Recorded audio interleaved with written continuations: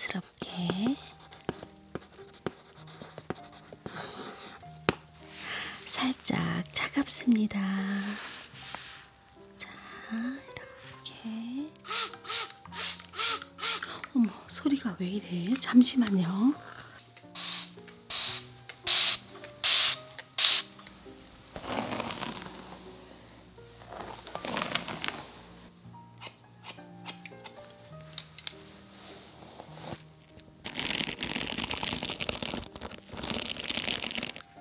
떡순이님 눈썹도 정말 예쁘세요. 눈 밑 애교살에도 살짝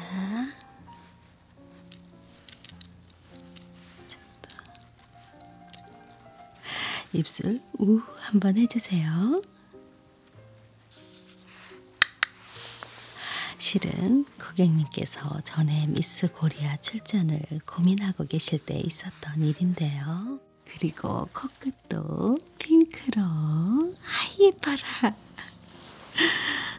마지막으로 고동색으로 명암을 주면 이렇게 예뻐라. 너무 예쁘다. 고객님 새벽부터 오시느라 힘드셨죠? 그런데 예약 시간보다 2시간이나 일찍 오셨네요. 어머, 너무 떨려서 잠을 설치셨다고요? 잠시만요. 오늘 3곳이 강연 때문에 헤어랑 메이크업 예약해 주셨는데요. 지금 앞에서 받고 계신 분들이 몇 분 계셔서 예약 시간까지 2시간 정도 대기해 주셔야 될 것 같아요. 대신 오늘 촬영 카메라 잘 받으실 수 있도록 붓기팩 올려드릴 테니까 피곤도 푸실 겸 관리실에서 한숨 주무시고 계세요. 그럼 가운으로 갈아입고 나와주세요. 라커룸 비밀번호는 구독과 좋아요입니다.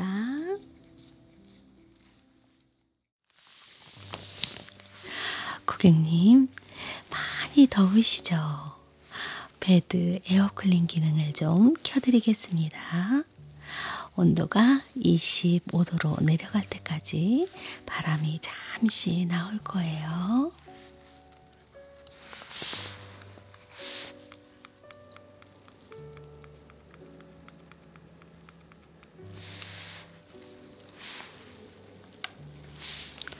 시원하시죠?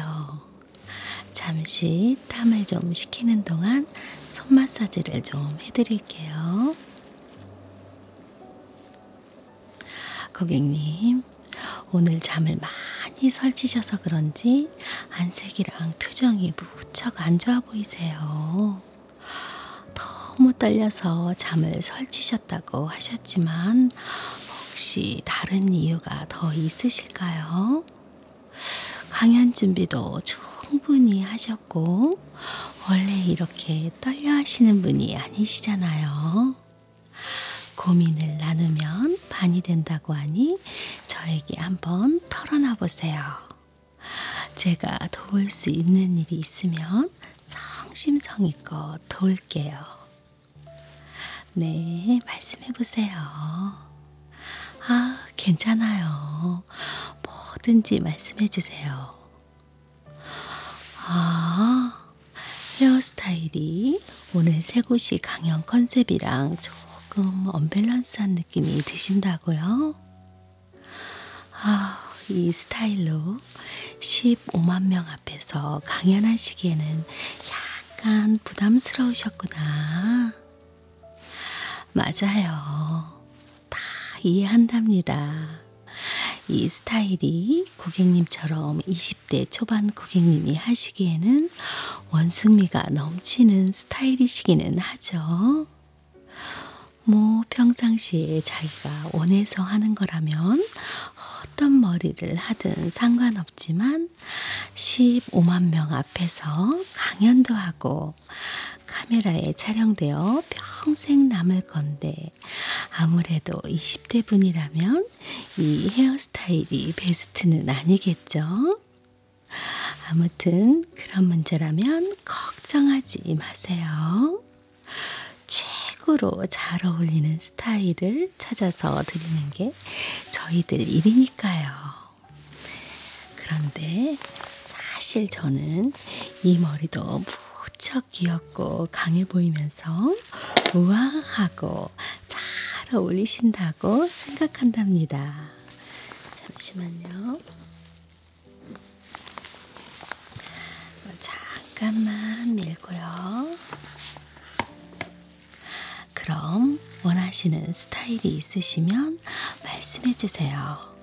구독 원장님께 전달해 드릴게요. 네. 부드럽게 제 나이에 맞는 스타일로요. 네, 알겠습니다. 부드럽게 나이에 맞게, 그리고 자연스럽게.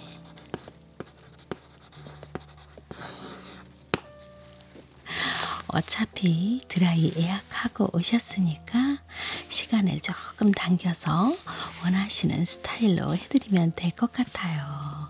네, 이렇게. 알겠습니다. 잠시만요.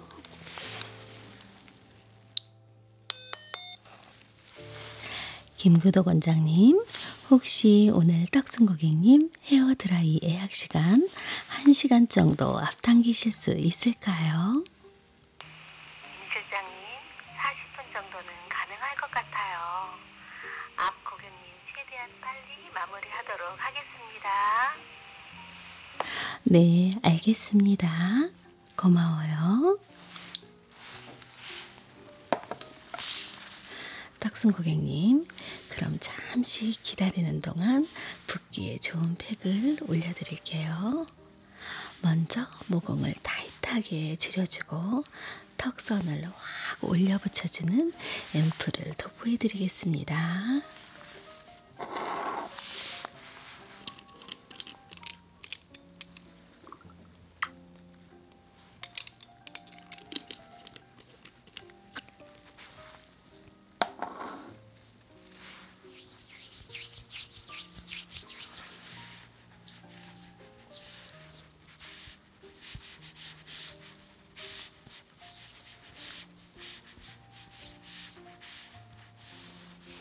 이제 팩 올라갑니다. 살짝 차갑습니다. 네, 됐습니다. 이제 헤어룸 자리가 나면 바로 팩 정리해드리고 안내해드릴게요. 그럼 불을 좀 꺼드릴 테니까 잠시 주무시고 계세요.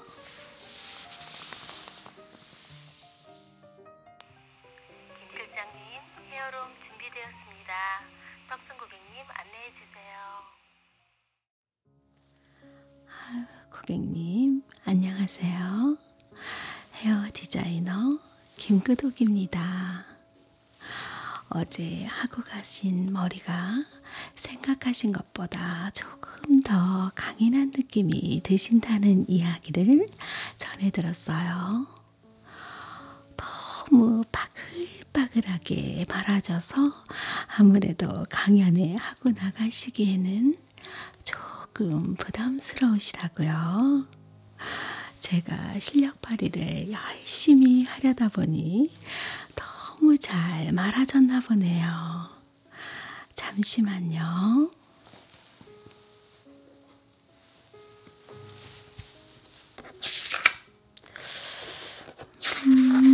그럼 다른 원하는 스타일이 있으시면 그렇게 바꿔드릴게요.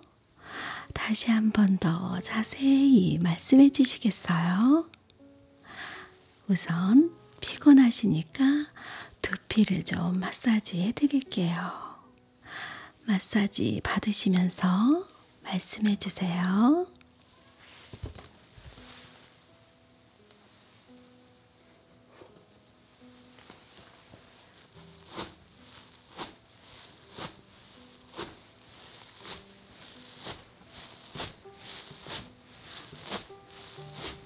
많이 피곤하셨죠?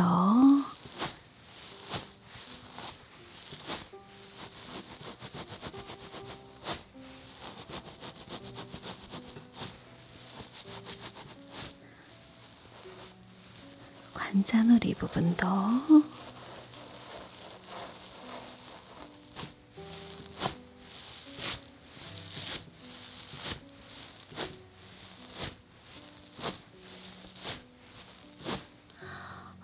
네. 이렇게 작은 컬감보다 볼륨을 살리되 크고 곱슬곱슬 커다란 컬감으로 하고 싶으시다고요. 네.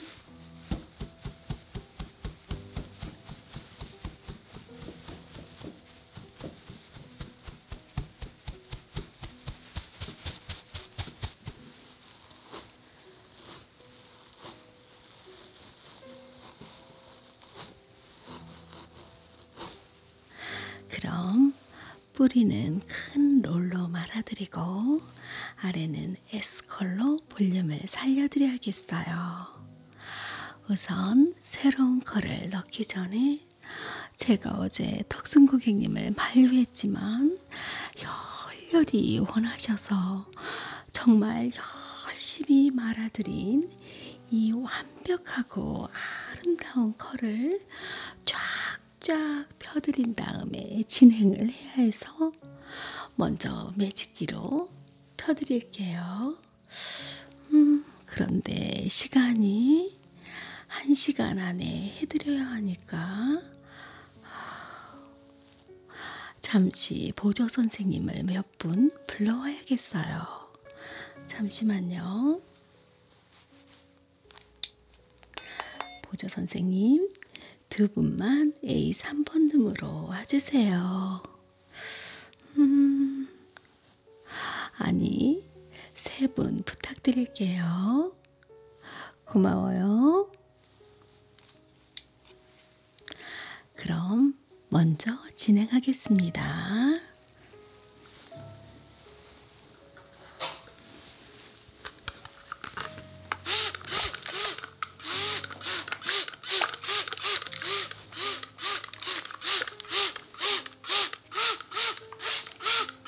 어머, 소리가 왜 이래? 잠시만요. 분무기를 새로 바꿨는데.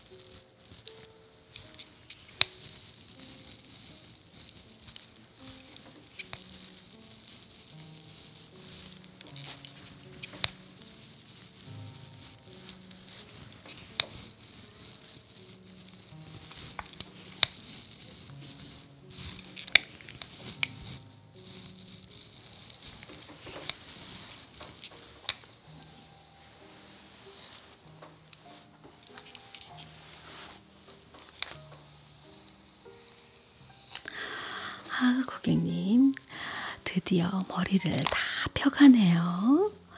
제가 너무 꼼꼼하게 컬을 완벽하게 말아놔서 원상복구 하기가 너무 힘들었어요. 마저 매직기로 펴드릴게요.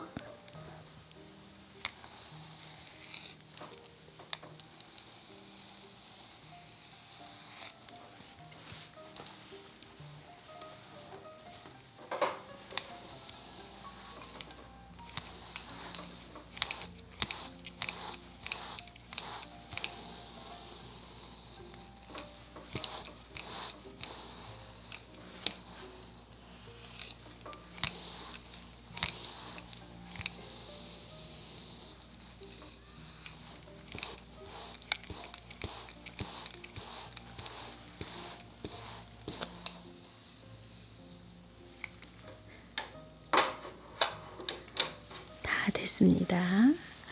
이제 크고 부드러운 컬감을 넣어드릴 건데요. 스타일이 바뀐 만큼 헤어컷도 바꿔드려야 해서 머리 끝부분만 살짝 레이어드 커트로 정리해드리겠습니다.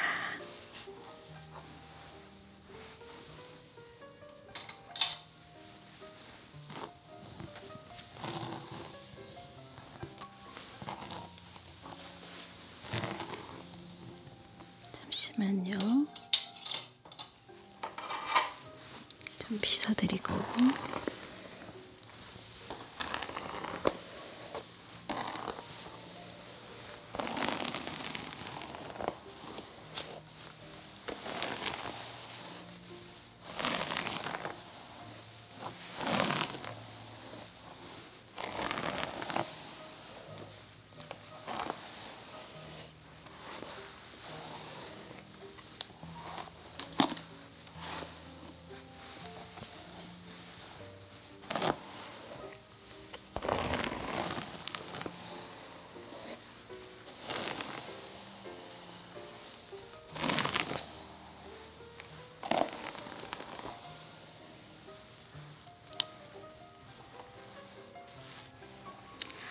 살짝만 자르기 때문에 기장감은 거의 줄어들지 않을 거예요. 질감만 살짝 날려드리는 느낌으로 해드릴게요.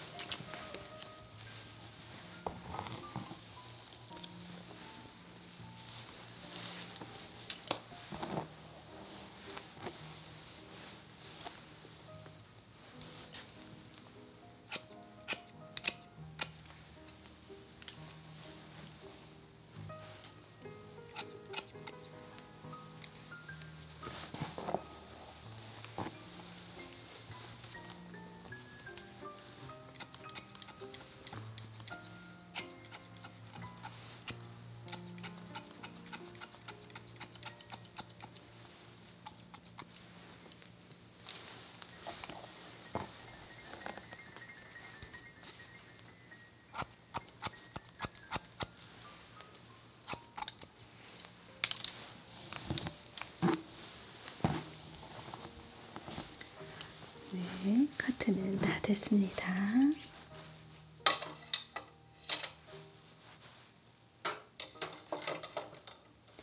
조금 커트해드렸는데도 어깨랑 목이 훨씬 가볍죠?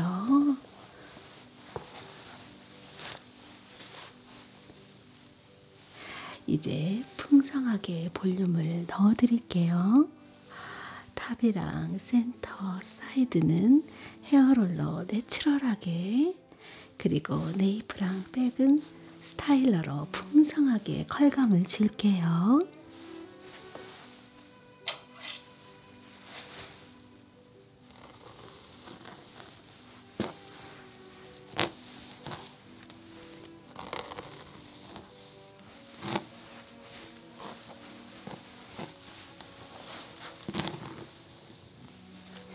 잠시만요. 이렇게 하고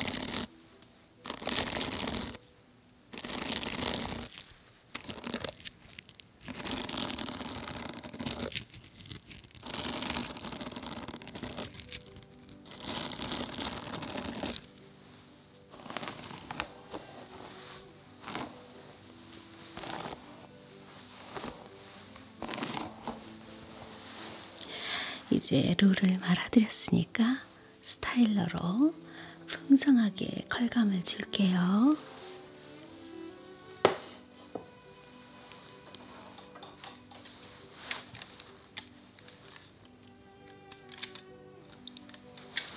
스타일러는 살짝 뜨거울 수 있으니까 뜨거우시면 말씀해 주세요.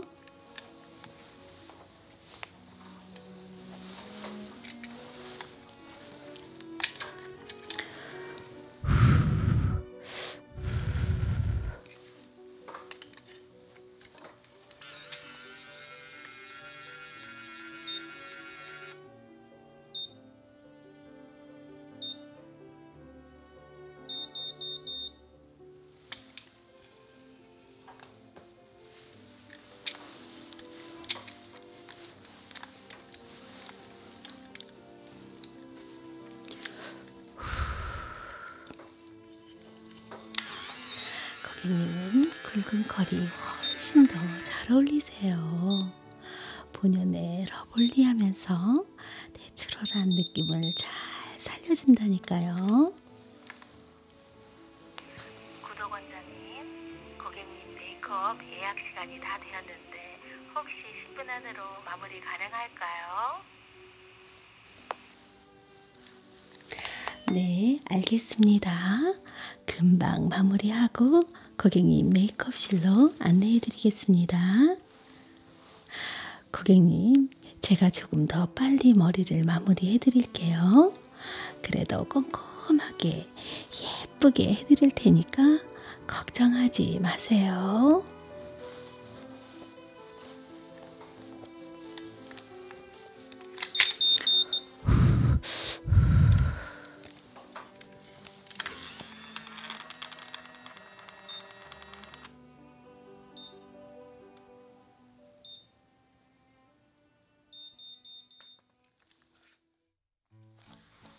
오늘 찌개 고객님 예약 없으신 걸로 아는데 달고나님까지 데리고 무슨 일로 오셨어요? 네, 떡순 고객님이 세 곳이 강연 나가신다고 달고나님을 잠깐 맡겨두셨는데 달고나님이 말썽 피우시고 저 김 실장한테 데려다 달라고 떼를 쓰셨다고요? 아유, 정말 찌개 고객님 고생하셨겠네요. 역시 친구가 짱입니다. 그럼 제가 지금부터 달고나님과 놀아드릴 테니까 걱정하지 마시고 찌개 고객님은 조금 쉬고 계세요. 달고나님 잠시 준비하고 올 테니 언니 말 좀 잘 듣고 계세요. 그럼 놀이방에서 기다려주세요. 어머, 그런데 이렇게 예쁘게 찌개 고객님이 머리 따주셨어요? 아유, 실력도 좋으십니다. 너무 예뻐지셨어요.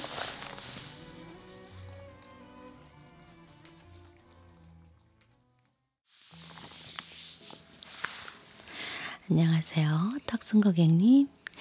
메이크업 아티스트 김좋아요 원장입니다.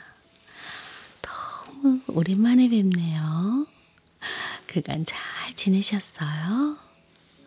미스 코리아 당선되시고 4개월 만에 뵙는 것 같아요. 얼마나 보고 싶었는지 아세요? 오늘 제가 이 반가운 마음을 가득 담아서 최고로 멋지게 메이크업 해드릴게요. 그럼 오늘 해드릴 메이크업 컨셉 먼저 설명해 드릴게요.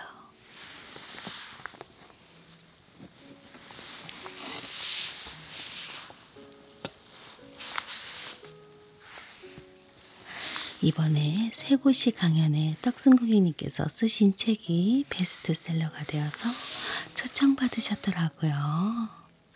그래서 저도 오늘 메이크업 컨셉을 정하는데 도움이 될까 해서 책을 읽어봤는데요. 우울할 땐 김떡순이라는 제목부터 너무 신선하고 강렬한 거 있죠. 고객님께서 살아오신 젤리 자취를 읽으며 저는 얼마나 감명을 받았는지 몰라요.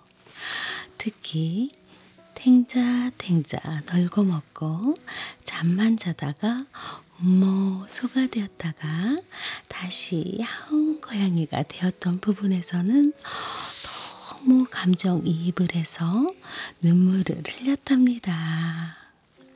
그리고 우울할 땐 열심히 그루밍을 해서 몸을 청결하게 유지하고 여름에 집에 들어온 윙윙 모기를 잡으며 몸을 움직인다는 부분이 마음에 정말 들었답니다.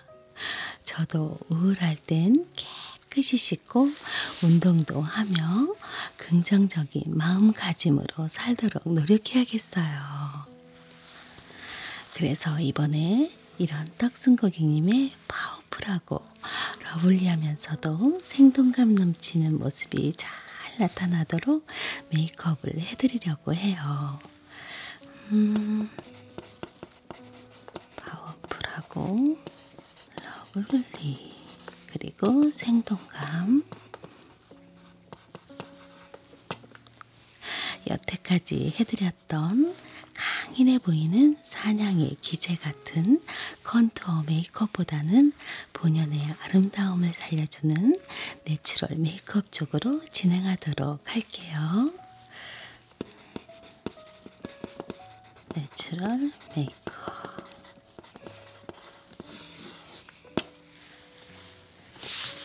그게 요즘 대세이기도 하고요. 그럼 먼저 터번을 좀 씌워드릴게요.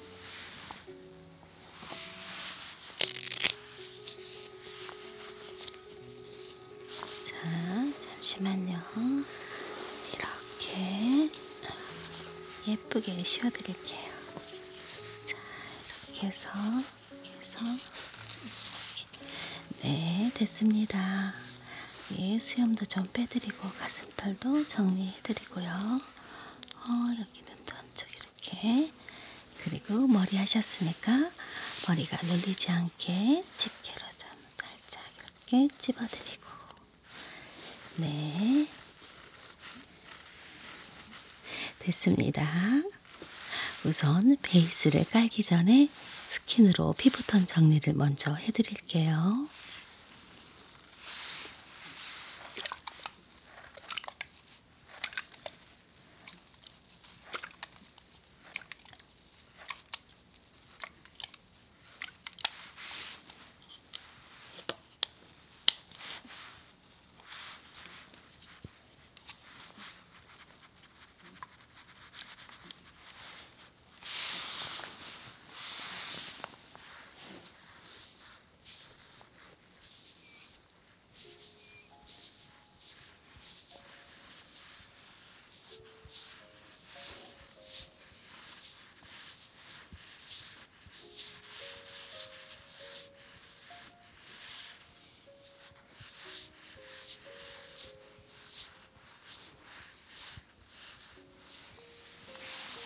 기초를 너무 두껍게 바르면 투명한 피부 표현이 어렵고 베이스가 밀리기 쉬워서 저희 샵에서 나온 내추럴 캣닙 프레쉬 크림으로 한 겹만 가볍게 발라드릴게요.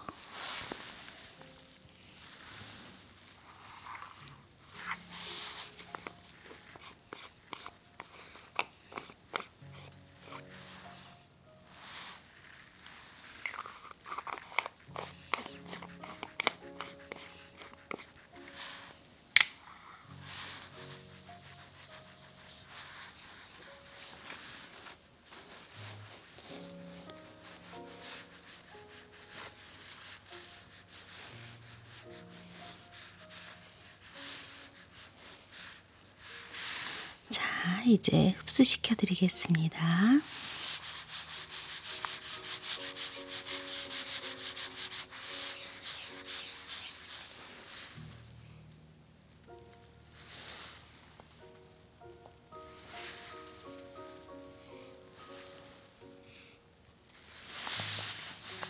다음은 베이스 메이크업을 해드리겠습니다. 홍조나 주근깨를 완벽하게 가리기보다 고객님께서 가지신 본연의 피부결을 살리는 방향으로 진행할 거랍니다. 그래서 파운데이션은 사용하지 않을 거고요. 컨실러를 얇게 여러 번 두드려서 펴발라 드릴게요.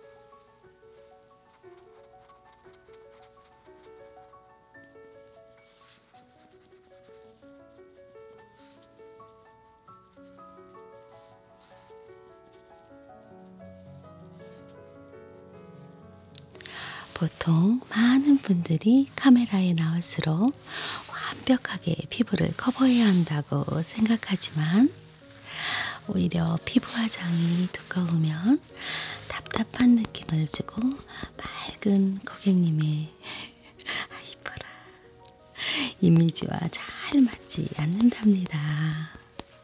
자, 얇게 펴발라드리고 이렇게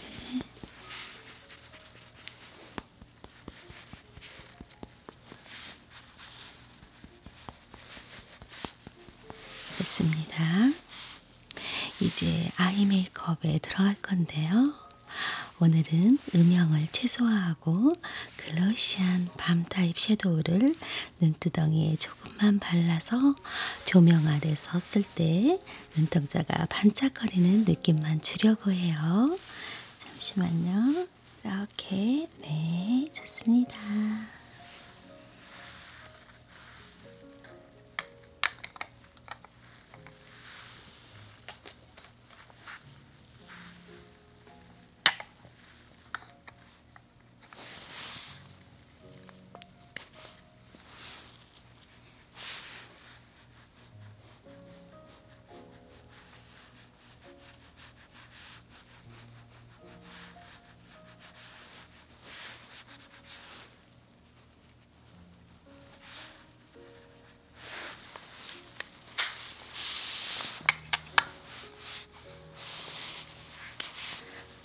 자, 눈 밑 애교살에도 살짝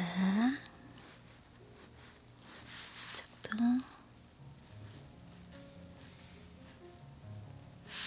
대신 속눈썹에 조금 힘을 줄 거예요.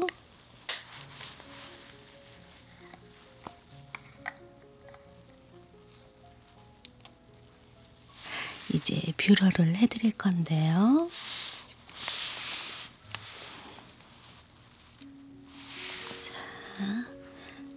이렇게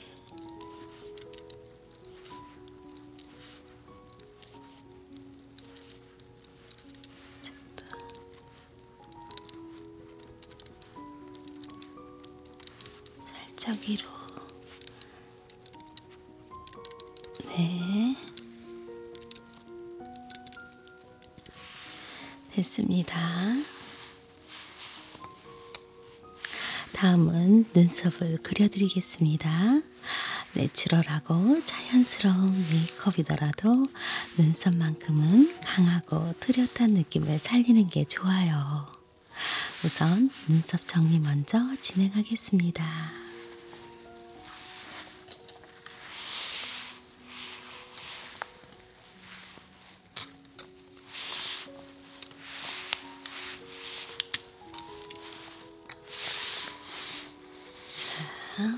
이제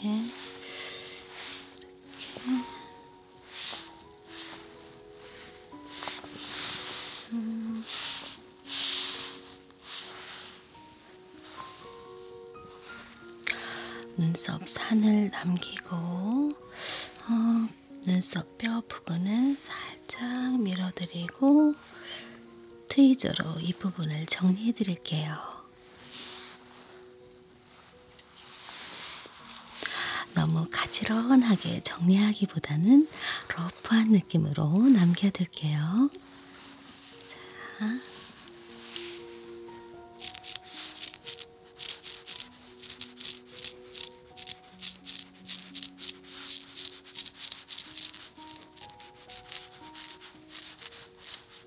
저는 이쪽 조금 더 남겨드리고 반대쪽도 살짝 이렇게.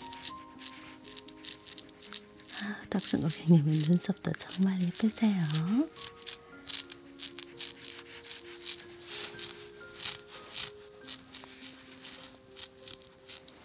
네, 됐습니다. 이제 트위저로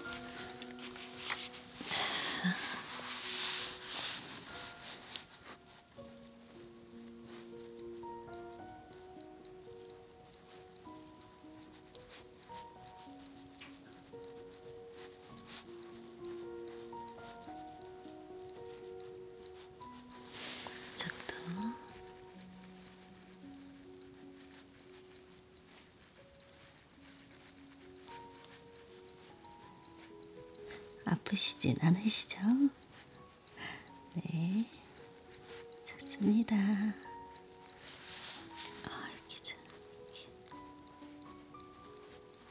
됐습니다.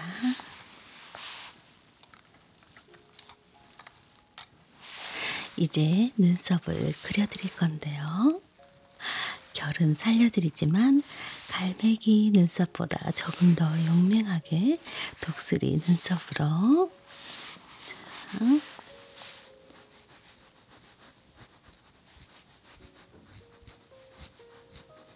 자, 살짝 더 꼬리 부분은 자, 반대쪽도 용맹하게 자, 산 부분은 살짝만 좀 진하게 네 어디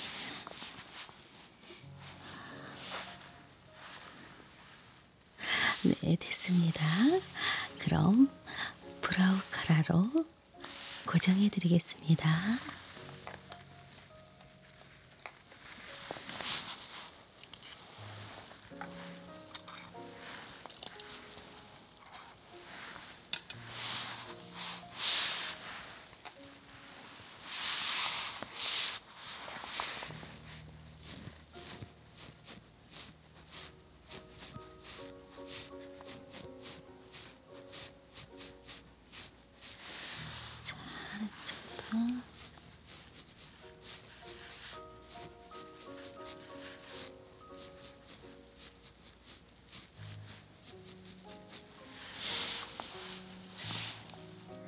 네, 됐습니다.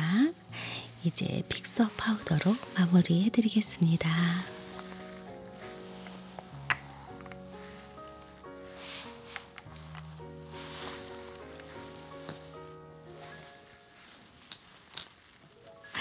참 이건 제 자랑인데요.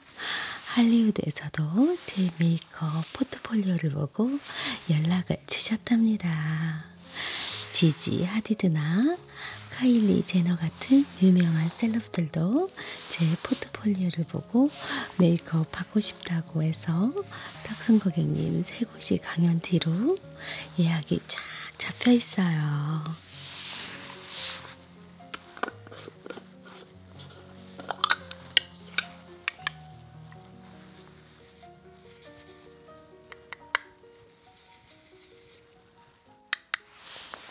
실은 고객님께서 전에 미스 코리아 출전을 고민하고 계실 때 있었던 일인데요.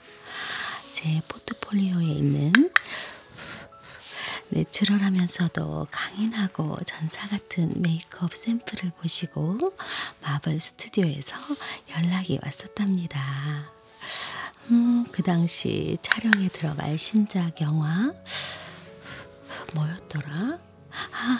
블랙 윈도우라는 영화에 딱 딱 어울린다면서 혹시 스칼렛 요한슨 전담 메이크업 아티스트가 되어줄 수 있냐고요.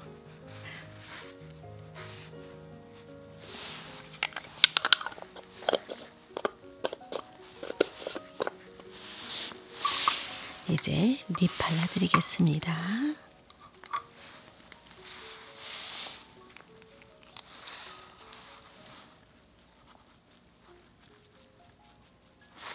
입술 해주세요. 하지만 VVVIP신 떡순 고객님께서 미스 코리아에 출전하실지도 모른다는 소식을 듣고 아쉽지만 제가 거절했답니다. 입술 우 한번 해주세요.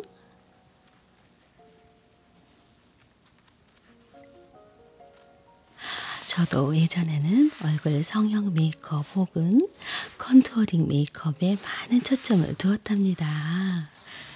하지만 이제는 인위적인 아름다움이 아닌 꾸미지 않아도 괜찮지만 강인하거나 우아한 특정 분위기를 연출하고 싶거나 본연의 아름다움을 살리면서 원하는 분위기를 강조할 수 있는 메이크업에 좀 더 중점을 두고 있답니다. 아무래도 그런 점이 마블 스튜디오에서 저한테 연락을 한 이유가 아닐까 싶어요. 아유, 제 자랑을 하다 보니 메이크업이 마무리가 되었네요. 거울 한번 보시겠어요? 어떠세요? 마음에 드시나요? 정말 너무 멋지시죠? 제가 해드렸지만 정말 단숨에 매료될 것 같아요. 그럼 이제 강연에 가실 리무진을 준비해 놓겠습니다. 배웅해드려야 하니 김 실장님 불러드릴게요. 잠시만요.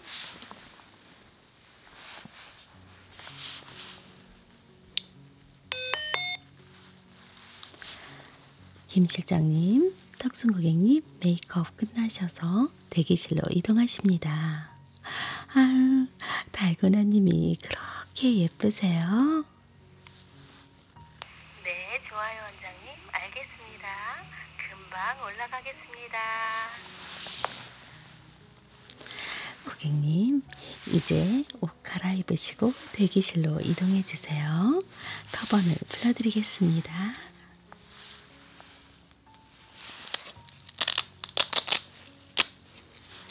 네, 이렇게 수고하셨어요. 저는 메이크업 아티스트 김좋아요였습니다. 떡순 고객님 수고 많으셨어요.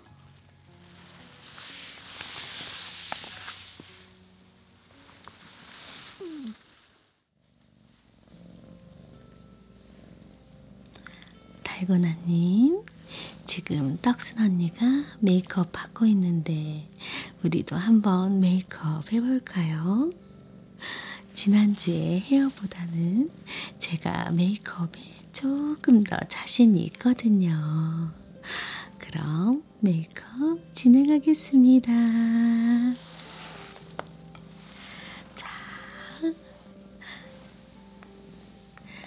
자, 베이스는 일단 노란색으로 깔고 이렇게 그리고 황토색으로 줄무늬를 좀 주고 이렇게 여기도 이렇게 그리고 가슴은 화이트로 자, 목도 그리고 다리도 아이 귀여워 배도 그리고 또 핑크로 젤리를 이렇게 이쪽 다리도 이렇게 그리고 코끝도 핑크로 아이 예뻐라. 마지막으로 고동색으로 명암을 주면 이렇게. 아, 예뻐라. 너무 예쁘다. 자, 완성이 됐습니다. 얼마나 예쁜지 거울을 한번 보여드릴게요. 짜자잔. 아, 예뻐라. 어떠세요? 마음에 드시나요? 잠시만요. 거울 보고 계세요. 김 실장님, 떡순 고객님 메이크업 끝나셔서 대기실로 이동하십니다. 달고나님이 그렇게 예쁘세요. 네, 좋아요 원장님. 알겠습니다. 금방 올라가겠습니다.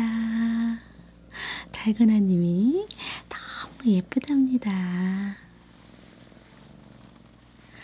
달고나님, 오늘 저도 떡순 언니 강연에 초대권을 받았거든요. 그래서 제가 강연 시작 시간에 맞춰서 달고나님을 함께 모셔다 드리기로 했답니다.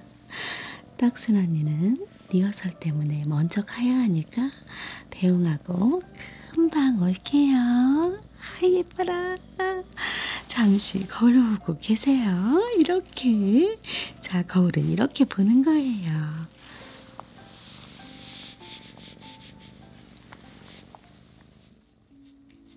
떡순 고객님, 이제야 20대 초반으로 돌아오셨네요. 저랑 같은 스타일로 해주셔서 기쁘긴 했지만 솔직히 조금 올드하셨죠? 이제야 제 나이를 찾으셨네요. 너무 멋지세요. 그럼 먼저 촬영장에 가셔서 리허설 잘하고 계시면 뒷정리하고 달고나님이랑 찌개 고객님이랑 승윤 고객님은 연락이 없으신데 아무튼 찾아서 같이 초대석에 앉아서 응원하고 있을게요. 아참, 헤어펌이랑 오늘 헤어 메이크업 금액은 다음에 오셨을 때 한 번에 결제하실 수 있도록 준비해 드릴 테니 오늘은 강연에만 집중하시면 됩니다. 오늘도 관리 받으시느라 고생 많으셨어요. 그럼 저희는 이따 만나요. 어머, 승윤 고객님, 연락을 안 받으시더니 왜 이러고 계세요? 곰돌이 탈은 왜 뒤집어 쓰고 계시고요? 어머머, 승윤 고객님이 카드를 너무 많이 쓰셔서 부모님께서 카드를 압수하셨다고요? 그래서 용돈 버시려고 곰돌이 탈 쓰는 알바를 신청하셨는데 이 여름에 너무 덥고 갈증나서 얼음물 한 컵 드시고 싶으셔서 저희 샵에 잠깐 들리셨다고요. 잘하셨어요. 잠시만요. 보조 선생님, 대기실에 곰돌이 탈을 쓴 곰돌이가 승윤 고객님이신데 놀라지 마시고 얼음물 통통 띄어서 시원한 냉수 한 컵 가져다 드리세요. 어머, 2컵 달라고요? 알겠습니다. 보조쌤, 2컵이랍니다. 고마워요. 그럼 얼음물 시원하게 드시고 알바 빨리 끝내시고 이따 떡순 고객님 3곳이 강연 늦지 않게 오세요. 알바 파이팅! 아휴, 얼마나 더우실까? 고객님, 제가 용돈이라도 좀 드려야 하나? 안타깝다. 그러니까 어지간히 쓰셨어야지.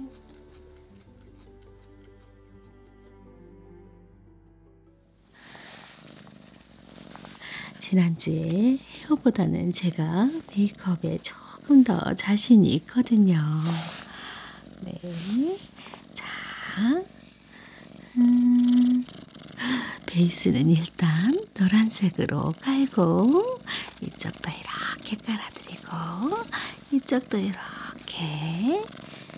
네, 그리고 황토색으로 줄무늬를 그리고 자 이렇게 여기도 재채기도 하시고 여기도 이렇게 그리고 화이트로 가슴을 이렇게 해드리고